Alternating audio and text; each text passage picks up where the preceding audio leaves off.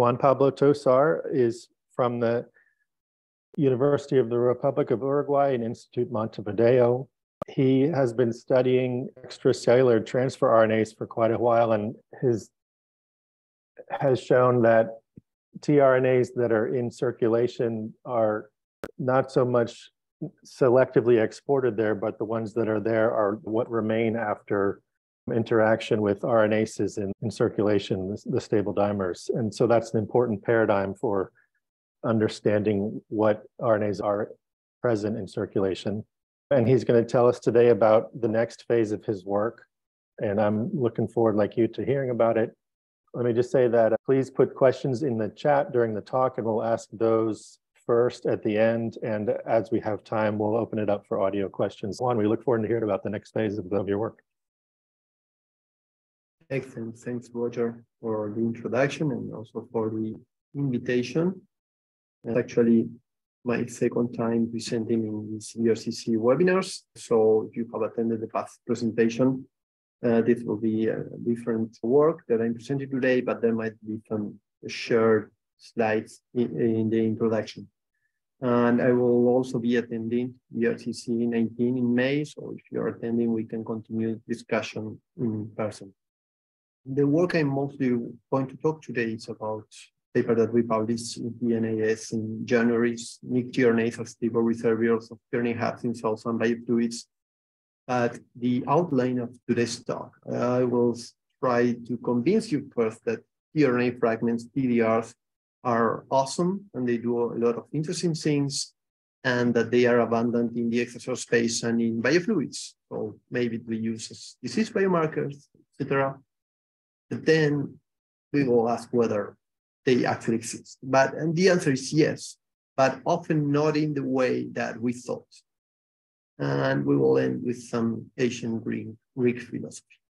So tRNA fragments have been described more than 10 years ago in a variety of organisms. And our lab was among the labs that first described these tRNA fragments in parasitic protozoa, work from Maria Rosa Garcia. And during this decade, many research groups have shown that different tRNA fragments, the most famous ones, I will say, are tRNA hubs, which are produced when ribonucleases cleave tRNAs by the anticodon at the anticodon loop, producing a 5' and a 3' tRNA hub. And there are a lot of functions that have been postulated and demonstrated for different tRNA fragments. And today I will only focus on one as an example, and it's their contribution to epigenetic inheritance. And series of papers done with mice sperm. These are just a few. There are others. Several research groups shown that changes in paternal diet or in different paternal traits, acquired traits, change the small RNA content of mice sperm. And there is an upregulation of 5' tRNA hubs. And this has been linked to the repression of genes under retrotransposon control in the embryos. And this is an example of non-Mendelian inherited metabolic changes in the progeny. So we can say that if Lamarck lived today, he probably will be happy to see that at least there are some cases, examples in mammals, where acquired paternal traits can be transmitted to the progeny, but this only lasts in principle for one generation, at least in mammals. And I would also like to briefly mention this paper that was published 2 weeks ago. It's part of work from Pablo Strobel's lab in Argentina that we have contributed in a little part, but it's mostly Juan Pablo's work. This is done in fish, in Medaka fish, and what they did is to treat the male fish with methotrexate, which is a drug that is used for arthritis, and it's known to cause abortion. So women seeking to have children, they cannot have this drug, but the effects have not been tested in males. And so they treat the male fish with this drug and look at the embryos, and they observe that embryos from male fish treated with the drug had defects. So, for example, shortening of certain cartilage. And then they found, they did small RNA-seq and found, and Mauricio Castellano in our lab contributed to this, that there's an upregulation of tRNA fragments in the sperm of treated fish. And when they purified these small RNAs from sperm, from treated and non-treated fish, and microinjected these small RNAs in embryos, they could recapitulate the effects that were observed in the embryos from fathers treated with the drug. So this is an example, in this case in fish, that paternal acquired traits can give rise to a reprogramming of the small RNA content in sperm, and that can induce changes in the embryos. And regarding tRNA fragments in the extracellular space, there have been a lot of sequencing studies. This is just an example. But here you can see that in human serum, there's an important population of tRNA fragments, which is absent in plasma. And the reason the tRNA fragments are present in serum and not in plasma is related to the presence of EDA. So plasma is usually obtained in the presence of EDA, and if you take out magnesium from the biofluid, then these tRNA hubs disappear. If the plasma is obtained with heparin as an anticoagulant, then they are there. So there are a lot of tRNA fragments of tRNA hubs in human biofluids. This is from an ERCC flagship paper that was published in 2019. And here they found that in human serum and also in different biofluids, the most abundant tRNA-derived fragments were generated from tRNA glycine and tRNA glutamic acid, and they had a length of 30, 31, 32, or 33 nucleotides. So they were 5' tRNA hubs coming from glycine and glutamic acid tRNAs. And we did a study in cell culture, and we took the cell conditioned medium and pelleted it at 10,000 G to collect large EVs in red, then 100,000 G centrifugation to collect small EVs in green, and then we took the supernatant, the 100,000 G supernatant, which we call the non-vesicular fraction. And actually, we observed that most of the RNA in the extracellular space in this cell line, at least, was present in this non-vesicular fraction, and that was quite intriguing. And most of these non-vesicular RNAs were tRNA fragments. And when sequencing these tRNA fragments inside cells, we could see an heterogeneous population, so fragments coming from different tRNAs and having different lengths. But in the non-vesicular fraction, they were mostly 5' halves, 30 or 31 nucleotides coming from tRNA glycine or tRNA glutamic acid. So we could say that, and there are other studies from other groups which observe similar things. So tRNA fragments in the extracellular space seem to come in two flavors. So they are mainly 5' halves of glutamic acid or tRNA glycine. And to us, that was quite intriguing. Why are these specific tRNA fragments so abundant in cell conditioned medium, in serum, in different biofluids? What's special about them? And especially considering that they are abundant in the non-vesicular fraction, so they are not protected from extracellular RNases by encapsulation in vesicles. So how are non-vesicular RNAs not being degraded by extracellular RNases was a question that keep us awake at night. And then we realized, it took us a couple of years to realize that these 5' tRNA hubs from glycine can form homodimers, so they are self-complementary. And we show that these dimers are formed in vitro, and that the dimers are much more resistant to degradation than the monomers. So if an RNA can dimerize, it forms a double-stranded RNA structure, and this structure is much more resistant to degradation. And also, by the same time, one year before, the group of Fanov and Paul Anderson showed that tRNA hubs coming from cysteine and alanine, and they showed before that these tRNA hubs can inhibit translation initiation, that they don't work alone, they form tetramers, and these tetramers are stabilized by G quadruplex structures. So it seems to be a common feature of tRNA hubs, their capacity to form oligomeric structures, and it is the structures are functional. So for example, in a later work, they show that these tetramers are in fact what interact with components of the translation machinery. So this is something to bear in mind and will be important for the rest of the talk. The structure matters and matters a lot.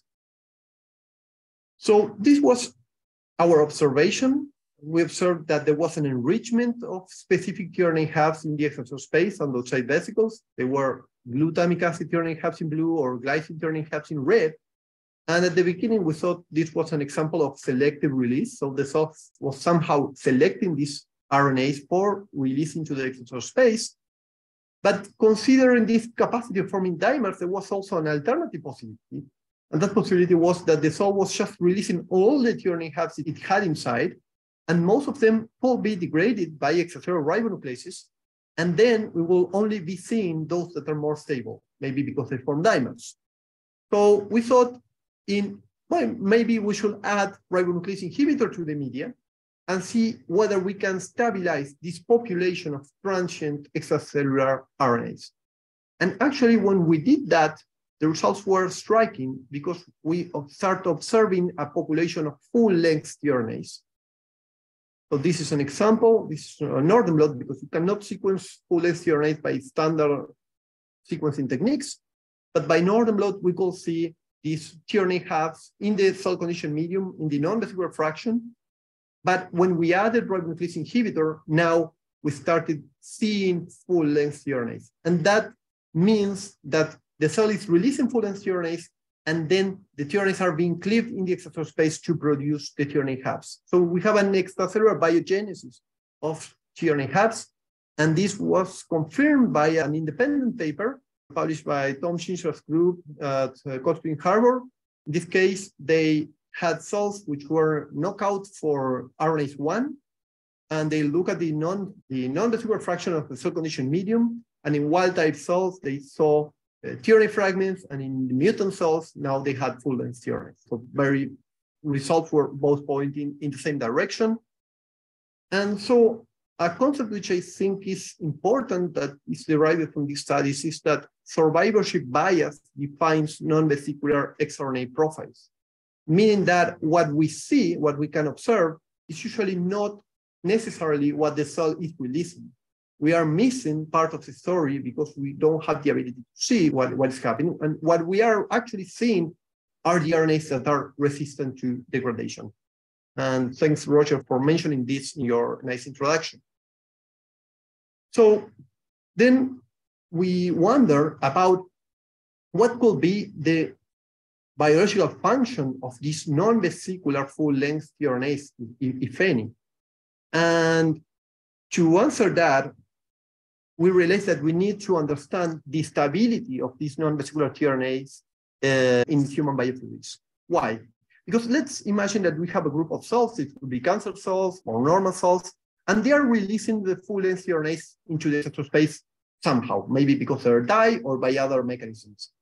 If the tRNAs are rapidly degraded by extracellular RNases, then we will expect that the gradient of these molecules will be very small, meaning that these molecules won't be able to travel too far from the cells that are releasing these RNAs.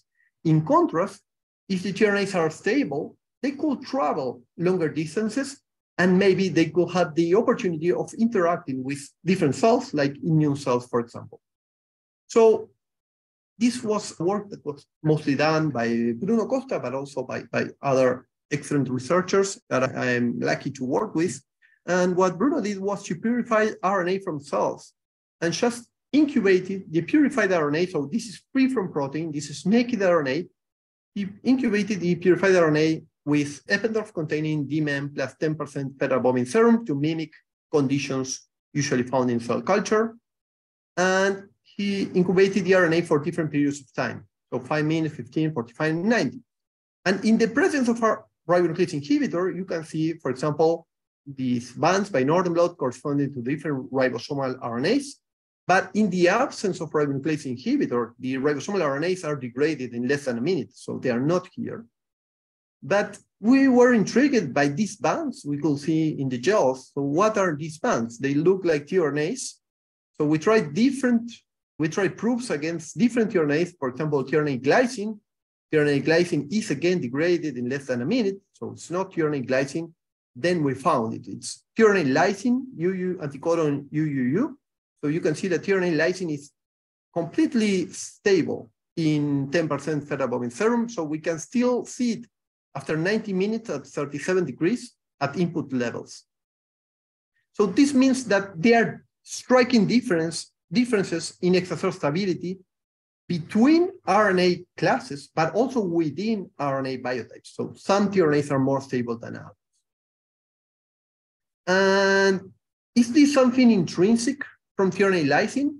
Or maybe what is happening here is that tRNA lysine is binding a protein in FBS, and that's how it is stabilized. So we're adding naked RNA, but maybe the RNA is still able of interacting with a protein from serum. So to study that, we repeated this experiment, but now incubating the naked RNA with recombinant human RNase 1. So there's no biofluids, there are no proteins beyond the ribonuclease. And we observed the same. So tRNA lysine is always more stable than tRNA glycine, than other tRNAs and other ribosomal RNAs, for example. So tRNA lysine is intrinsically stable.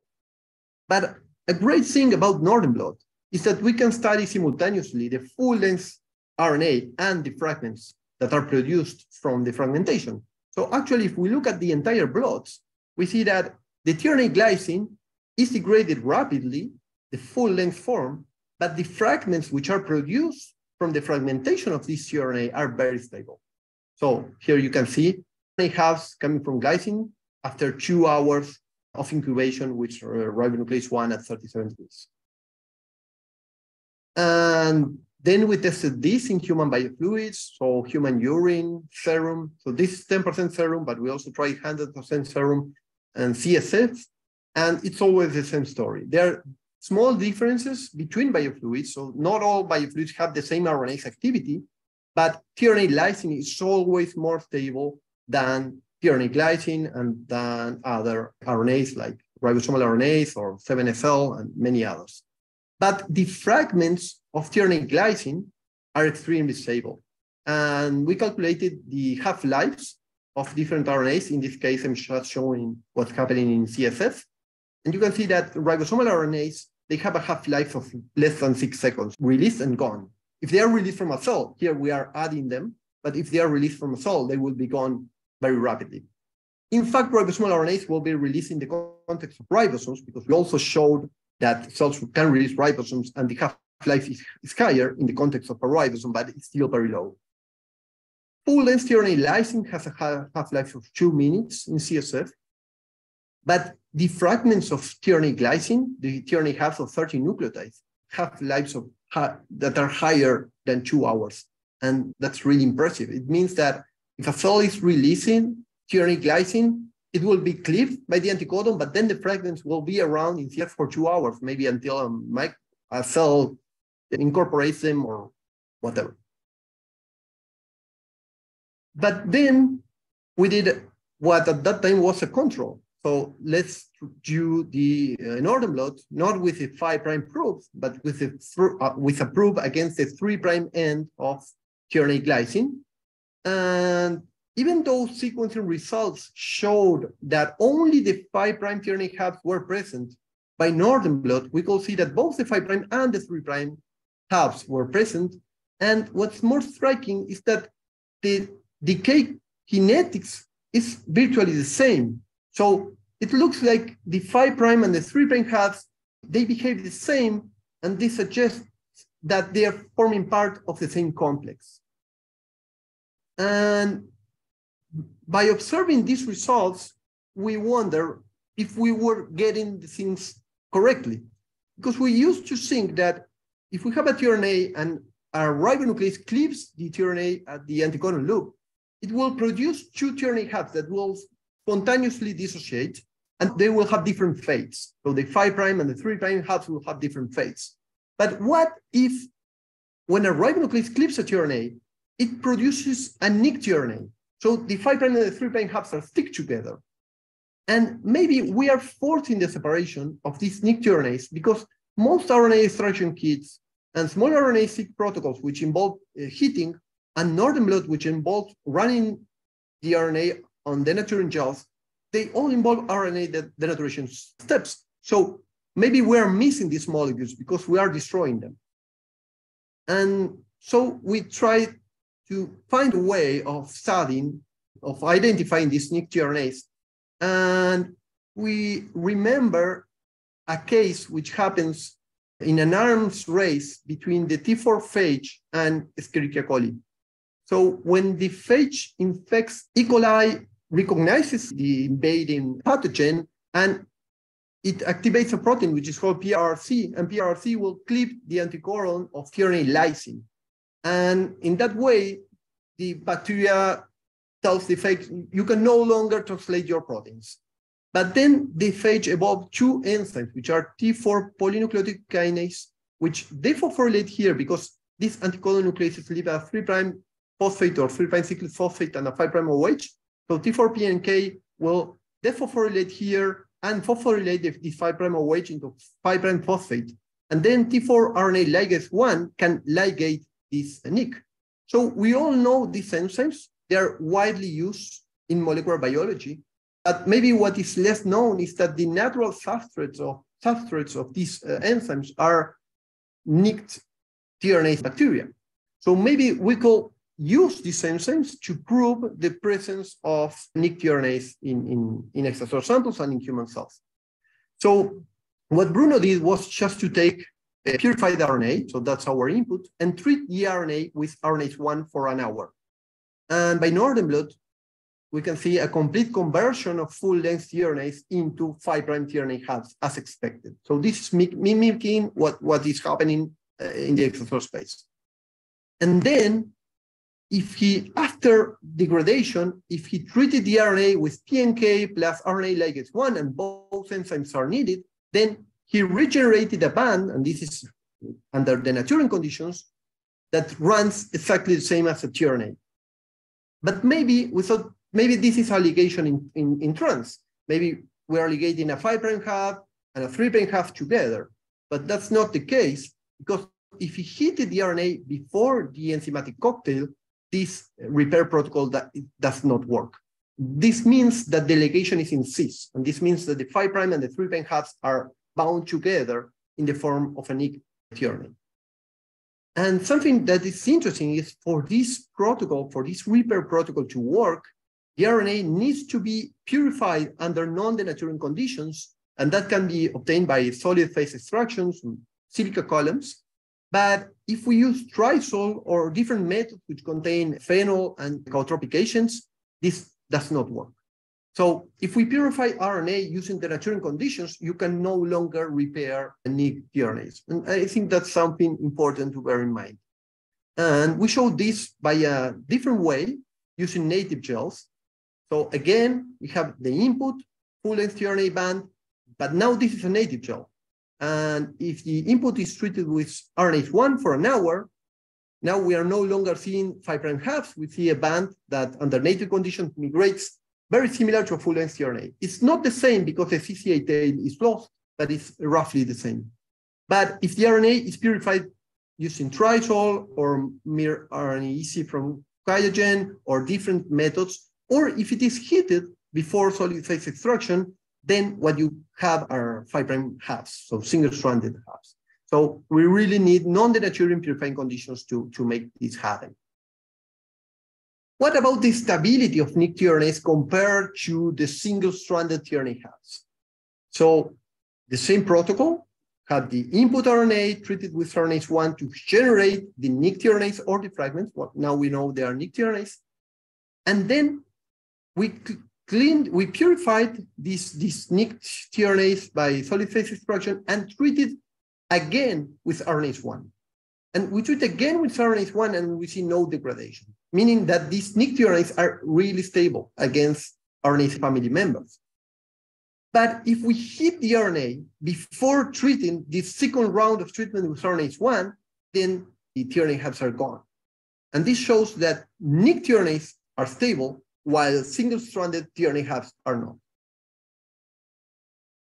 What about the extracellular tRNA hubs that we observed in the extracellular space? Are they nicked tRNAs or are they tRNA hubs? And I think that they are mostly nicked tRNAs.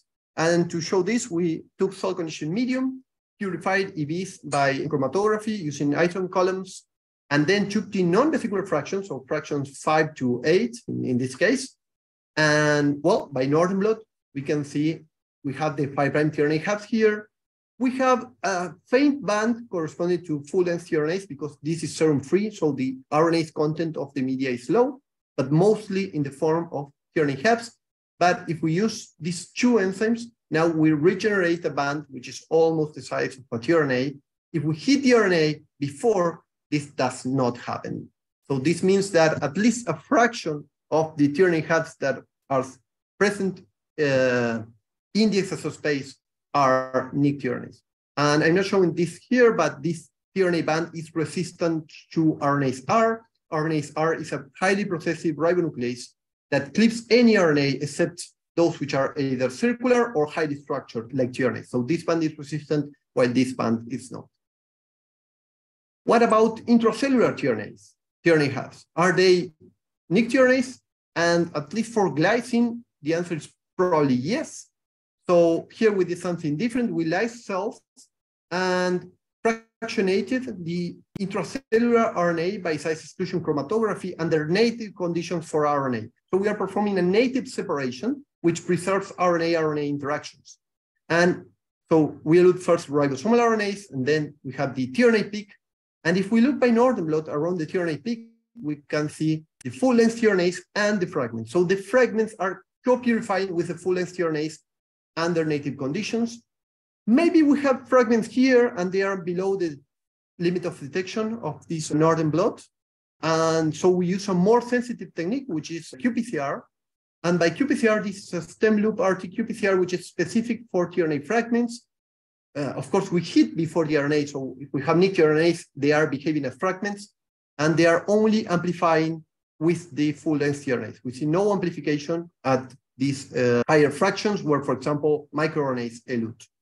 If we hit the RNA before doing the size exclusion chromatography, then we shift the tRNA hubs, and now they amplify in fraction 6 instead of fraction 3, meaning that they are smaller. So heating is separating these nicked tRNAs into tRNA hubs. That's our interpretation. What about tRNA hubs in biofluids? Are they tRNA hubs or are they nicked tRNAs? So this is a result in CSF, but we did the same in serum and urine, and we did something very similar. So we took in this case, the biofluid and spin it down at 100,000 G to have the non-vesicular fraction.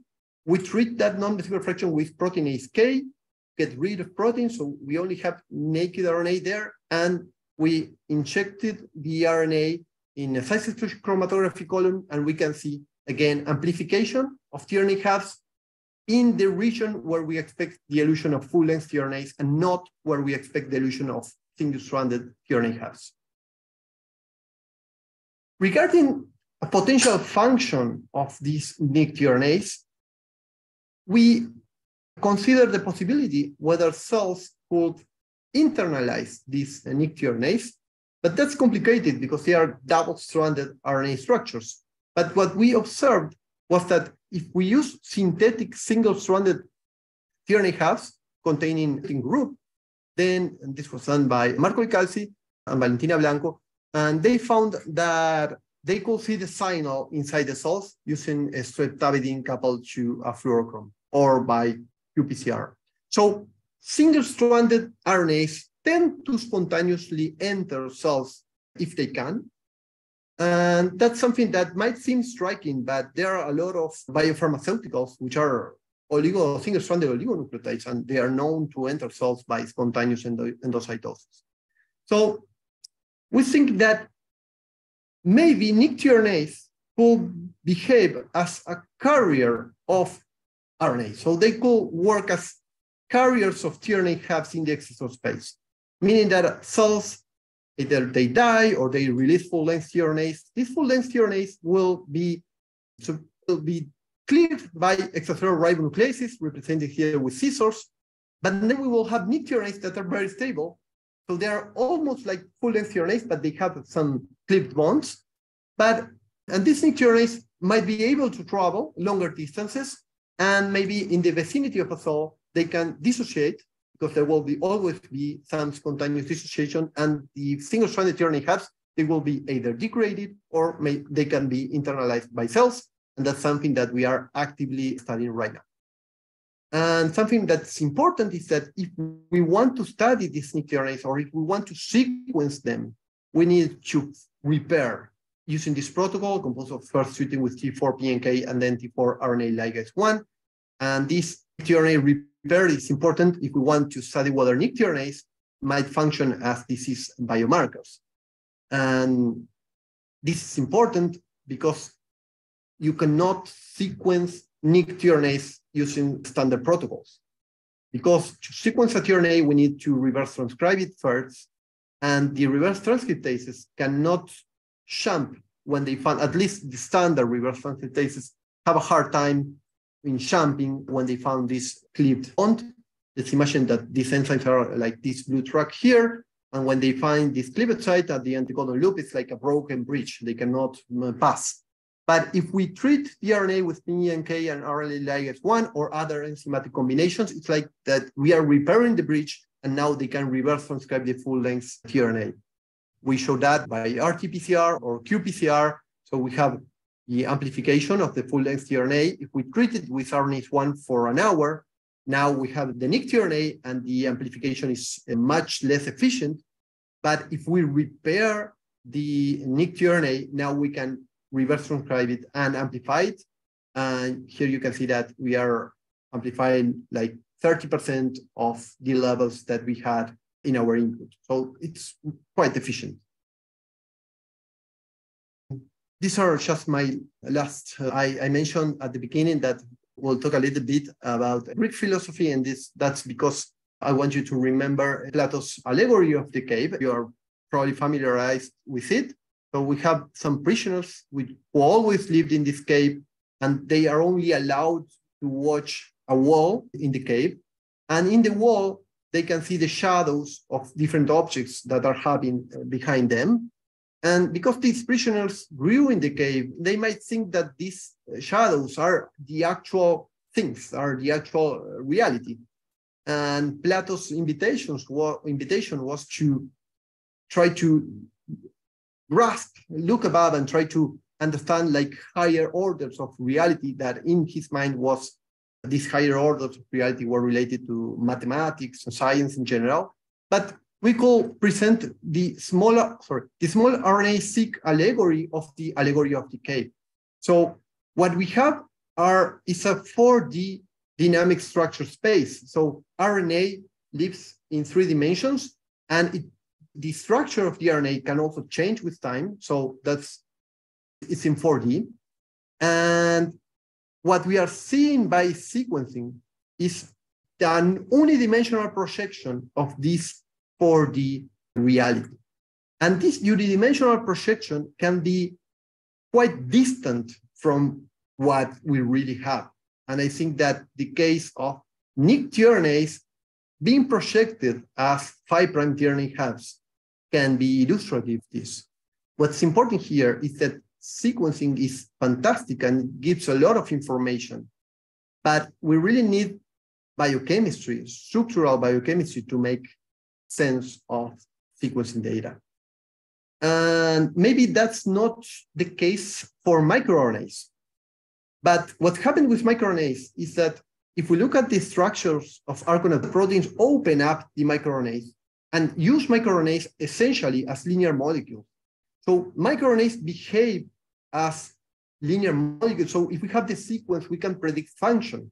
And we have a lot of target prediction algorithms that work at the sequence level. And that's fine because the biochemistry supports that mode of action. But if we look at many other RNAs, and here is the case of riboswitch that senses glutamine, here we can see that we can really not understand what's going on just based on sequence level information. We need to grasp what's happening at a structural level, at a biochemical level, to make sense of the sequence level information.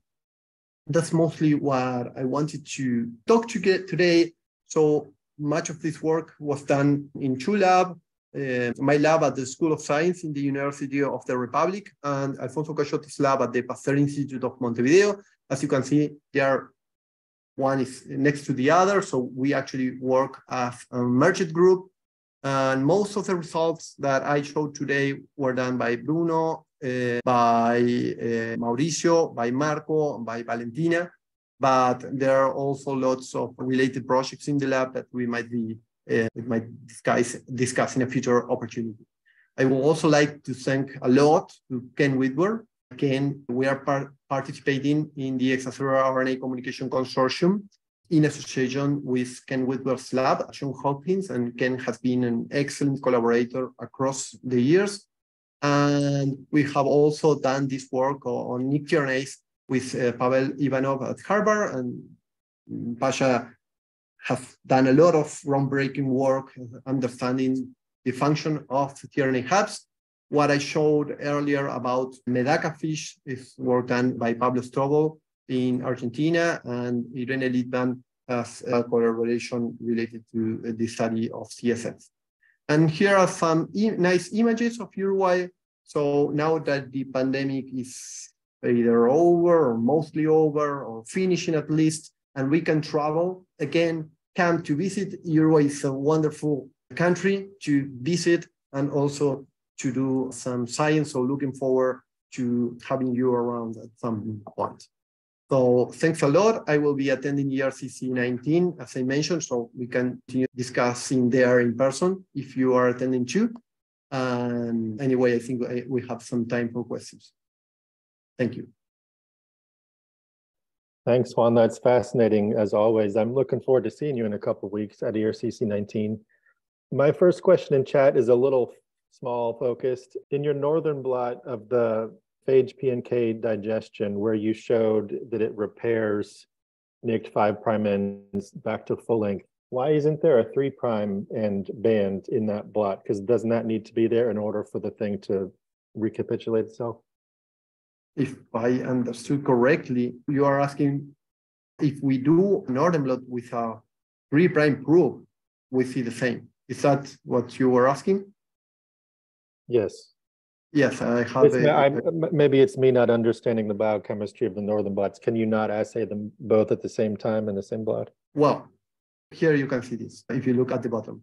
So this is very similar to what I shown. So NT is without repair. So the 5' hubs, RNA ligase 1 alone does not work. This is a mutant version of PNK plus RNA ligase 1. It doesn't work. The two enzymes together, they generate the full-length tRNA. And if we hit, this doesn't work. And here we are looking the same, but now using a 3' probe. So here we are seeing 3' hubs, and here we are seeing the same full-length tRNA. So if I understanding correctly, if you have a full-length tRNA and you use a probe against the 5' hub, you will see a band which corresponds to the full-length tRNA and the 5' hubs. If you have the full-length tRNA and you use a probe against the 3' hubs, you will see the same band corresponding to the same full-length tRNA, but now also the 3' hubs here. So it's the same if you have a full-length tRNA. It's different if you have the fragments. And this is the same with a probe which is bridging at the anticodon. So in this case, we are not seeing the fragments because this probe which goes through the anticodon is not long enough to detect the hubs, the 5' or the 3' hubs alone, but after we repair, we see the same full-length tRNA band. Roger Innes's question is, for the uptake assay, did you rule out association with the cell surface versus actual uptake? Yes. So Marco Licalzi has been working a lot in this recently. And yes, don't have the videos with me right now, but if we have labeled RNAs, we can do live cell imaging and we can track the RNAs. And we really see that they are endocytosed, and they're incorporating the cell and they travel towards the cell interior. So in this case, we are just seeing a snapshot of the cell, but this is confocal microscopy. So actually, we know that these are inside the cells, but also by live cell imaging, we can track individual, groups of RNA molecules as they travel in the cell. So yes, we are pretty sure that they are inside the cell and not necessarily in the surface. I want to take this opportunity to plug our workshop that's coming up. This kind of work is exactly the focus of that molecular beacon workshop next month.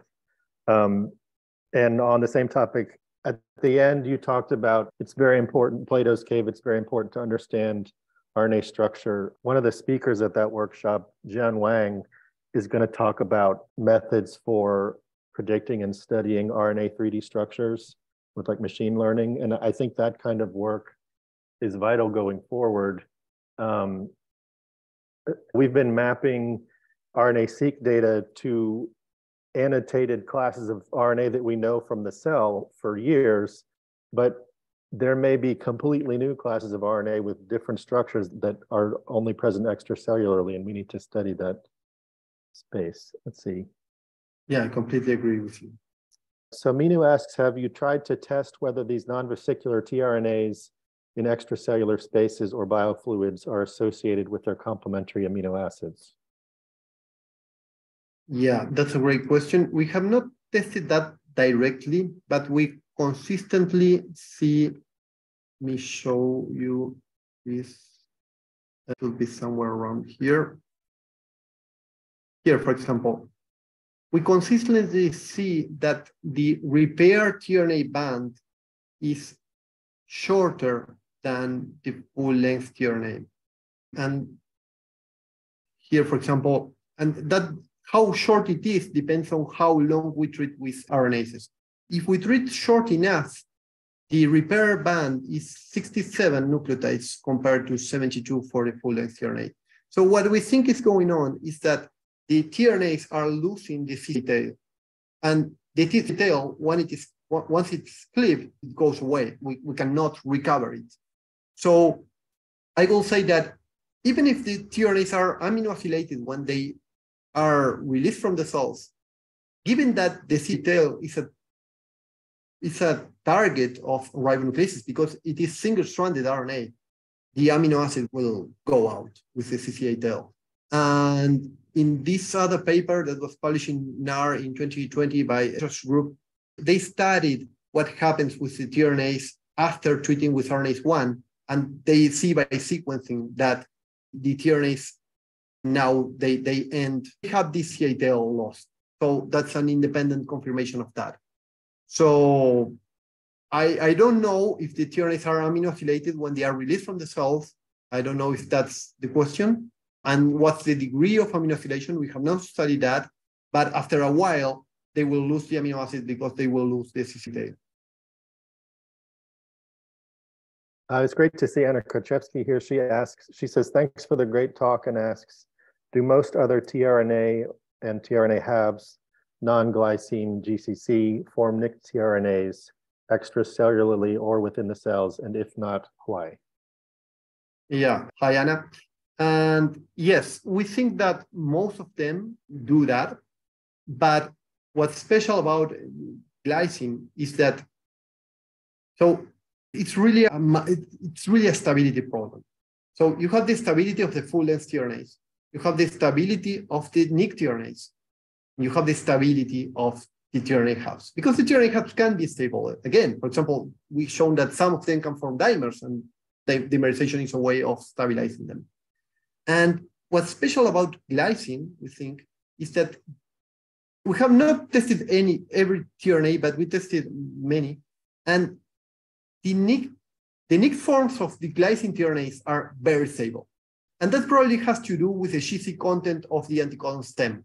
So if you have a nicked tRNA, but now the base pairing here is not very strong, that nicked tRNA will be flexible, and then ribonucleases can cleave it further. And in the case of nicked forms of glycine tRNAs, they remain in this nicked conformation for longer periods of time. But we have found ways of stabilizing nicked tRNAs in general. And then by northern blot, we start seeing a lot of other nicked tRNAs. So all these experiments were done under conditions that, because we didn't know that at that time, that are not the best for the stabilization of nicked tRNAs. So that's why we'll tend to see glycine. But if we add magnesium and other ions, and we can really stabilize nicked RNAs, we start seeing the same for many others. Yeah, sorry. No, go ahead. No, actually here we have an example because these proofs for the anticodon loop of glycine GCC also hybridize with aspartic acid.